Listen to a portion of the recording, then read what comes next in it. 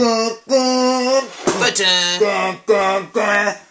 it. We on a world tour with cream cheese in my hand. Got graham crackers over here and an egg and some butter, man. Ooh. What are you guys doing? Welcome back to Heavenly Eating. We're making cheesecake today. Max, you love cheesecake? I love it.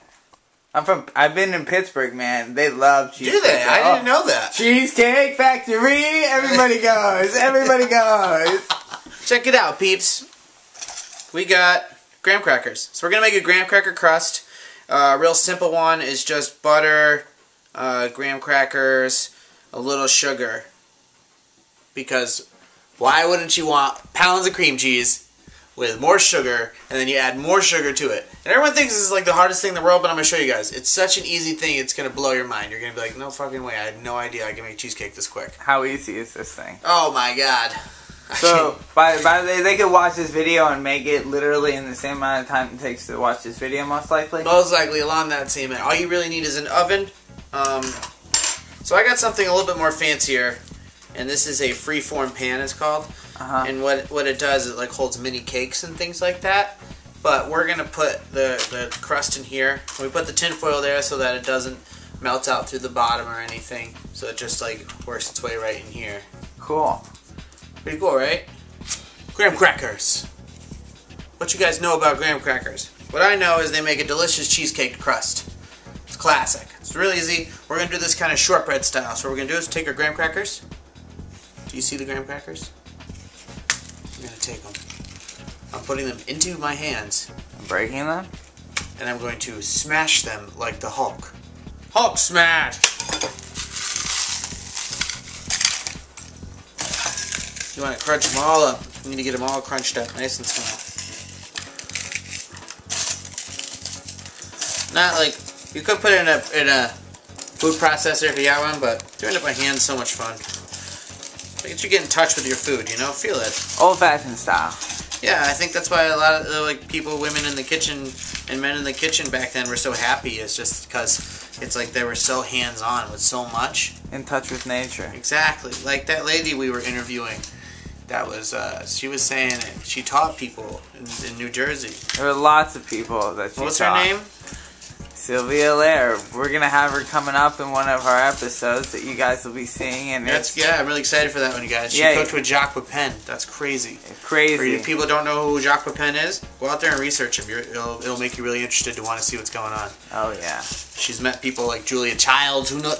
Bread poutine! That's Julia Childs. She was there for that shit. Martha Stewart, too. Martha Stewart. Reviewed her first book in the 80s, so that's how long she's known Martha. She talked about all this cool stuff in this video, you guys. I'm really excited for you guys to see it. And her books, which I've given one to Frank to read, and he liked it. He enjoyed it. I thought it was awesome. Yeah. So there you go. You see how it's kind of broken up now?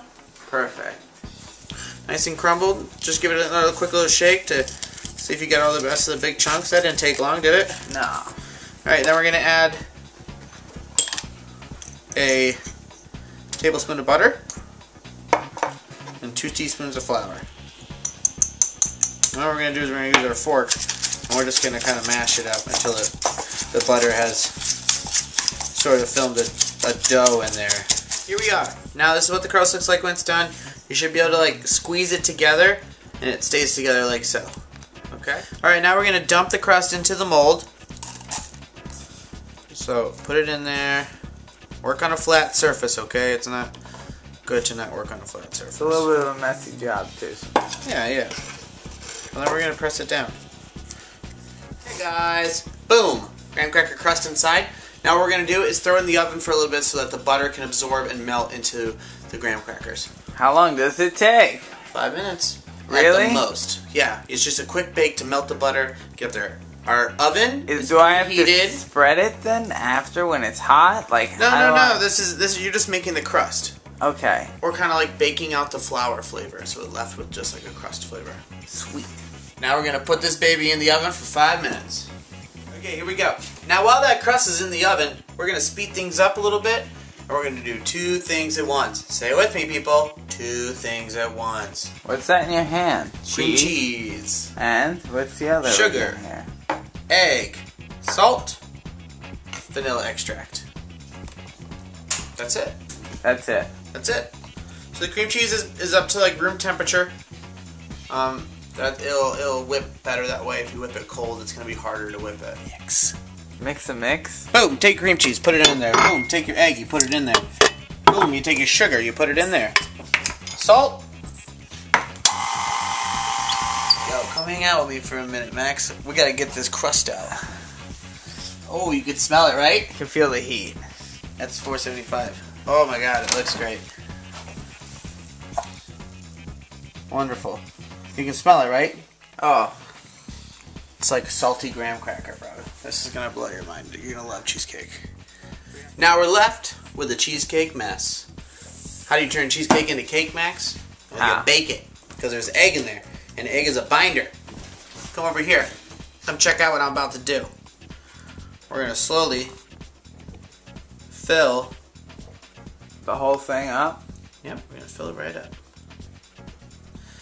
A wise man once told me, don't dry cook your cheesecakes. What does that mean? It means, like a custard, a cheesecake is delicate. Very, very delicate.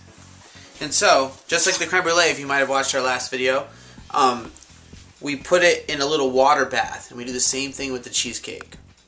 And this helps set the egg and cream cheese mixture. It ends up being like a sort of, I guess, custard in itself. A cheesecake is, but it's a little bit firmer because of the cream cheese. So it needs to chill? So it definitely needs to chill before you go at it. Takes about an hour. One probably won't take as long as, like, if you were to make like a party's worth. And even it takes even less time if you make like little mini ones, which you totally can do. Size matters. Size matters. It differentiates how long you cook it for. Okay. So cake bite is different than cheesecake. Exactly. Okay. We take it, we put it into, because we're only cooking one, we're just going to use this small metal bowl to cook it in, because that way it'll just be fine. We go over to the sink. We fill her up with a little water. About an inch of water up the side, like so. We take it over here. We put it into the oven for about 20 minutes. Then we check it at 20, and it might need another 20, but... Do you have to put it on the cookie sheet? The cookie sheet helps. Okay. Stabilize it. Because a lot of ovens, have racks. I mean, don't put a cheesecake on a rack, it won't cook very well. From the depths of the kitchen called 121, we bring you a cheesecake. So look like... You gonna feel it, Max? Wow. So what's gonna happen is it's gonna rest and it's gonna deflate. Yeah. And then it's gonna have that nice cheesecake texture. That's kind of what you're looking for. Really? Yep. It's gonna be awesome. So now what we do is we take our tongs, we lift it up out of the water, and then what we're gonna do is we're gonna put it in our refrigerator to rest and cool down. It's gonna take about an hour to 2 hours to cool down the cheesecake. If you have smaller ones, it takes less time. But this is gonna be like a little mini cheesecake, like one that you would get at like a fancy schmancy deli. So this would probably take... It's great. This is like a $6 selling cheesecake at any store. Okay, and how long should it take to rest since it's $6? I would go for the max of 2 hours. Okay. Alright, here we are. Cheesecake is rested now for about 2 hours. You can see it's super, what's it called, together and cooked. Is that the graham cracker on the bottom? Yep, that's the graham cracker crust. It has turned into a crust, as you can see. It's not any longer that crispy dough. It's more of a dough now. And then on top, if you flip it... See how the cheesecake is cooked over? It's very firm. It's like almost jello-y. Mm-hmm. That's what you're looking for. So what we're going to do to pour over top of it, to just do a simple decoration, is a caramel sauce. And it's just sugar. Oh, better get it all out. You need it. Yep, sugar and water. And then what we're going to do is bring that to a temperature of around 3... Should take about 15 minutes. Probably about 325. Somewhere in between soft candy and hard candy if you have a candy thermometer. Okay, so now we're seeing the color of the caramel form. As you can see, it's almost like a tannish caramel color. That's what you look for, the caramel color. So now that we have that caramel color, what we're doing is we're taking it off of the heat. And this grab your whisk and grab your butter. And this is the most dangerous part because what it's going to do is like frizz up like crazy. So what you're going to do is you're going to add your butter. Don't want to come out. Butter didn't want to come out. So you grab the butter and dump that in there. Give that a stir. As you can see, it's starting to caramelize a little bit. You see it? Yeah, instantly. Alright, you're looking for that butter to melt. You know, we might want to make this a salted caramel. Does that sound better? Oh my god. So now that we got that butter in there, you see it starting to become caramel. The next thing you do is add a little liquid to it to really fill it out. And this is where it kind of gets even more dangerous. We add heavy cream. Oh, whoa. 1/8 of a cup of heavy cream. And usually when it has a bigger one, it makes a bigger mess. But then you stir that in there, and what you're left with is a really nice caramel sauce. Huh. Now you can use this to dump it over all sorts of fun stuff. Ice cream. Now we have our caramel ready. It's time to take the cheesecake out of the mold. So what you want to do is gently press up on this so it starts to come up. And then gently press the other way too so that it starts to come down. As you can see, it's starting to pop out.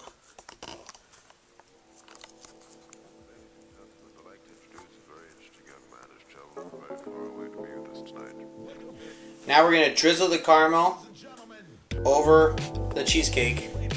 Not a ton, just enough to make it start running down the sides.